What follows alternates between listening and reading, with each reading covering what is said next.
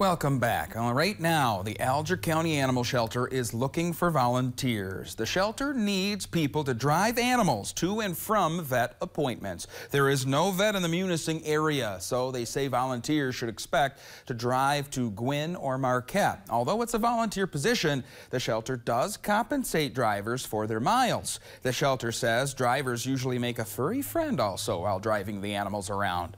They enjoy it a lot, especially when they get to play with the animals. When they come back, they'll come in here, and sometimes they won't put them right back in the cage. They'll just let out here and then play with them, and that's what everybody likes. They like to play with the kitties and the dogs. You can volunteer to drive at UpperMichiganSource.com or the TV6 and Fox UP mobile news app.